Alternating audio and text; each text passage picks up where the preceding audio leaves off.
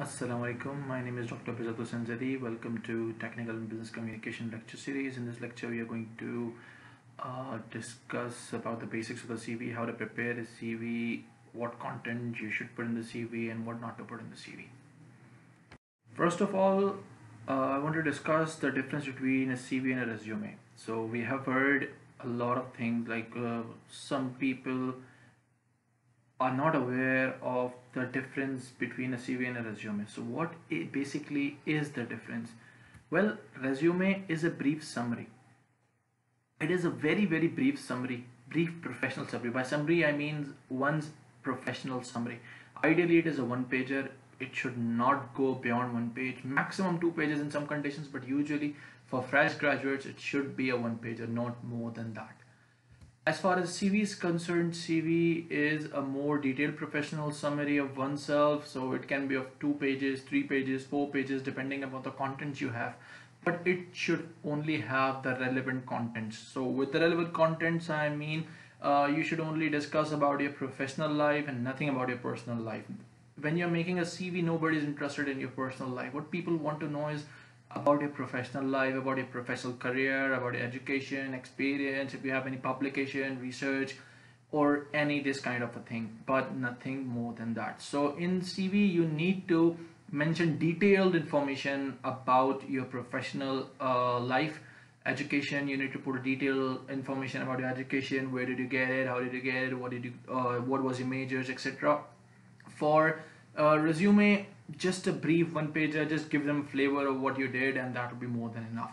So you should know the difference between a CV and a resume, because sometimes somebody is asking just for a resume and we end up sending a CV. So as it is a common saying that first impression is the last impression, so it stands in a lot of situations. And if you're sending a resume instead of a CV or vice versa, then you can see where your first experience will be, what your first experience will be. For a fresh graduate, ideally I feel that one should have the following information in the CV. Not necessarily in the order that is given below. The order can change for some cases, for some headings out here, but it should contain these information wherever it is applicable. For example, you should have your personal information, education, experience. If you have any publications, that'll be a plus. Skills, what skill set do you have? Then the research interest, if you have any research interest, or if you're applying for the research job, and the references, etc. So, but it all depends. The order and these headings, it depends on the type of job you're applying for, or whether you are looking for a job, or you're trying to secure a position in a research lab for a graduate student, something like that. So for the purpose of the CV is really important, and the headings, they can change their order in that according to their purpose. So the most important part out here is that you need to address these, or you need to know what to write in these headings and what not to write in these headings. So we'll learn what should we write in these headings in the coming slides. But I'll say you do not need anything more than these information, except one or two things. For example, if you have a test score, a really good test score, that means you have a GRE or an IELTS test, or maybe Get General or Net General or something like that, then you could put these kind of things here.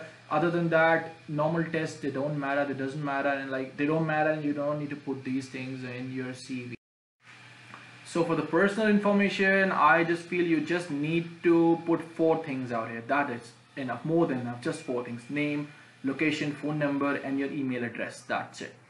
Nothing more than that. So name, I mean, obviously somebody has to know your name. Like if you're applying for a job or something, you need to mention your name.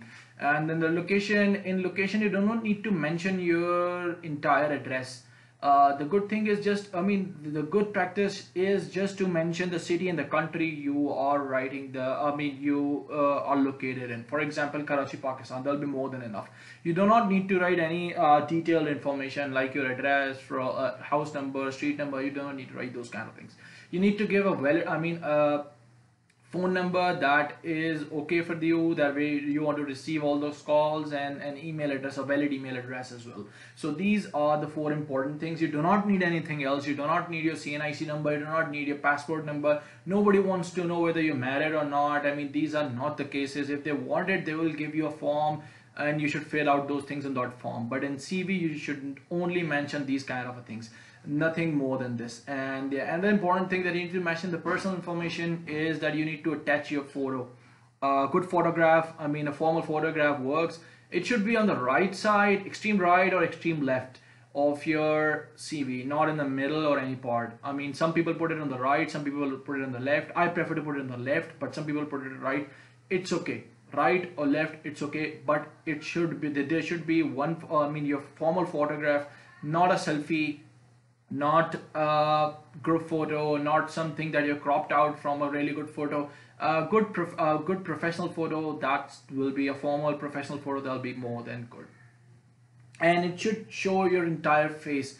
For example, you should not have any cap on or something like that. I mean, it should show your entire face. That photo should show your entire face. So this is the personal information. You have 5 things: name, location, phone number, email address, and your photograph. Nothing more than that. If you address these things, your personal information section will be more than good.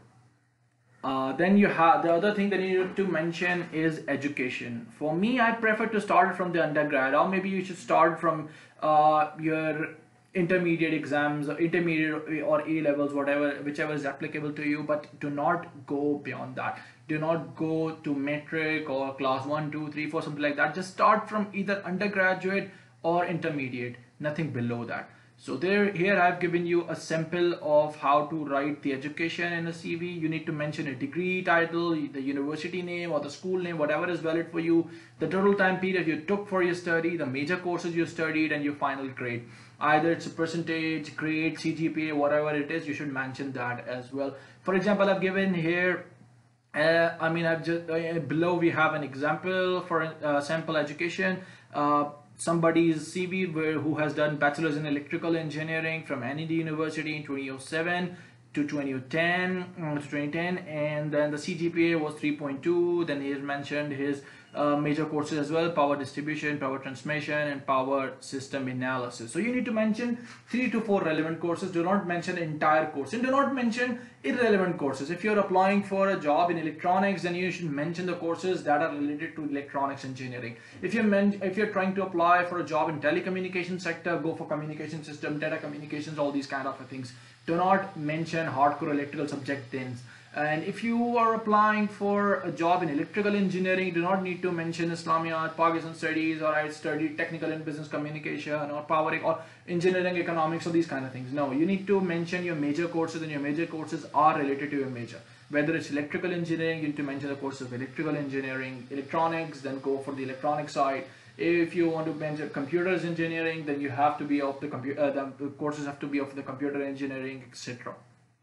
And mentioning 3 to 4 courses more than enough. You do not need to describe about these courses, because these courses, I mean, by the name they describe themselves. In power distribution, somebody would have studied something called power distribution and how it is utilized. In power transmission, it's simple. Somebody can know, like everybody can know, like it's about the power transmission system that is in place in the world, and the power system analysis. You work around the load flow analysis and everything. So you do not need to explain these courses. Just mentioning these courses is more than enough, and only mention 3 to 4 courses. You do not need to list down 10 or 12 courses. 3 to 4 courses that you are confident that if somebody asks any question to you regarding those courses, you will be able to give answers. Try to mention those courses, but that should be relevant. Those should be relevant to the job you're applying to or scholarship you're applying to. Then in education, you also need to mention your final year project. For example, here the example is electricity market for a small neighborhood. And then you need to explain the project in no more than 3 sentences. I mean, if you want to explain it, it's good. If you do not want to explain it, it's okay. But explaining is good. But you should try to have concise small sentences and not more than 3, I'll say 2 or 3 pointers, that'll be more than enough. Just try to explain it in 2 to 3 lines, that's more than enough. And do not make it in paragraphs. Try to explain it in bullets, because paragraphs in CV, they don't look good. Bullets, they look nice, they give a formal way, and but when I'm trying to read bullets, I mean, it's okay, it looks neat rather than having paragraphs in a CV. Then you can also explain your semester projects, but I'll say not more than 3. 2, 3 projects are more than enough. Explain them if you want, but don't explain. If you're writing a resume, don't explain them or don't even mention them. But if you're writing a CV, you should mention some projects and then try to explain them in 1 or 2 lines, but only mention the relevant projects. Do not say I prepared a power supply. No, I mean, try to, if you are targeting a place in some, for example, a job in some company that works with embedded systems, and then you have done some semester projects that are related to embedded systems, then try to mention those projects. Other than that, just skip this part. Then we move on towards the experience part, and then you only need to mention the relevant experience, because you are applying for your first ever job. So maybe the only experience you guys would have will be of internship only. So try to mention the experience, the internship experience, in a positive way. That is that you need to write some good duties that are related to the job, not the duties like I was asked to do some photo states or I was asked to give some presentations or something like that. Try to focus on the job you're applying to and try to be relevant to that job and the duties that you want to apply to. For example, I've just given here one example here. For example, somebody did internship in smart grid department in Karachi Electric from June 2011 to July 2011. This was the internship date. Like, you have to mention internship, when did you did the internship, where did you do the internship, and when. The post you had, so in the experience wanted to show, or what do you need to mention is the post you had. So if you had an intern, you did an internship, so you can write I was an intern here, or I just did an internship here. And then the duration 1 month, 2 months, whatever it is, you should mention that as well. And it should be in the same format as you have mentioned your education. Like, if you have mentioned your education in month and then year, go for that. If you mentioned your education as year and then month, go for that. It should be in the same format. The format, you should not change the format at all. Then the company name and where the company is located, location, these are also important. Then you can write some relevant duties. If you had some nice duties, you should try to mention them. For example, here I've mentioned load calculations for new customers. It is related to like electrical engineering, that's why I've mentioned it here. If there was something like I did was not related to electrical engineering, then I mean the internship, then the purpose of internship dies. So you do not need to mention those kind of a thing that do not aid your application. Try to write the duties that help you in help your application rather than being a burden on it. You should mention the publications that you have done. If you have any publication, it will be an advantage in your CV. I mean, it helps to enhance your CV. It helps in attracting the attention of the reviewer of the CV to, I mean, it looks good. So try to mention as many publications as you can, but only the one that have been published or are in process of publication. Do not write something that you are doing or you're planning to do. That is not good. And then you should try to follow the known referencing format for this thing. So if you know some format that is really good for referencing and it is known worldwide, then only follow that format, or else go on Google, just type on Google what are the referencing formats that you can use for writing citations and something like that, and then you can mention your publications in that format. For example, in this example, I've just written one of my publication. First we have written the name of the authors, then what the publication title is, where it is published, what are the page numbers, which year it was published, and whether it has any impact factor or not.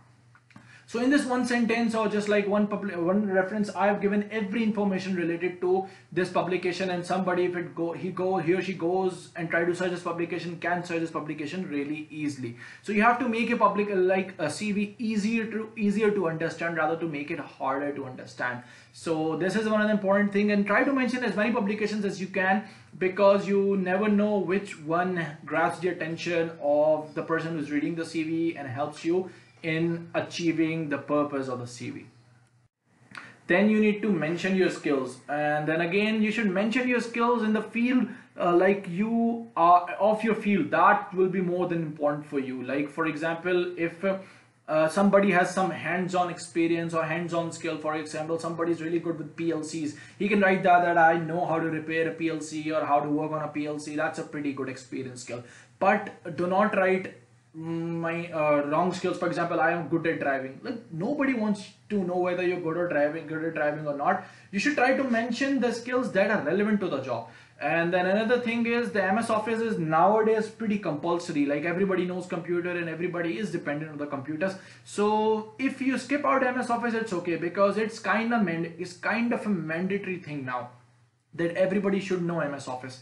Then you also need to mention your programming. I mean, what skills can you do? I'll say for the software side, you should tell them what softwares do you know. For example, Omnet, MATLAB, or you can say Proteus or Multisim or something like that, or NS2, NS3. And then you also need to mention some programming languages you are comfortable with. You know, I mean, you're not telling about the languages you just know about. You are comfortable. Try to write the languages that you are comfortable in. For example, C, C++, Python, all these kind of a thing. Moreover, you can also write, if you know some good, if you know more than one language, you can write here about that here as well. You speak more than one language, that'll be pretty good. For example, if you know English and then you know Korean or German or French, write those things if you're applying. For example, if you're applying to Germany and you know German, then it is an added advantage and you should mention this thing in skills. If you are applying to Korea and you know Korean, then it's a pretty good thing that you should mention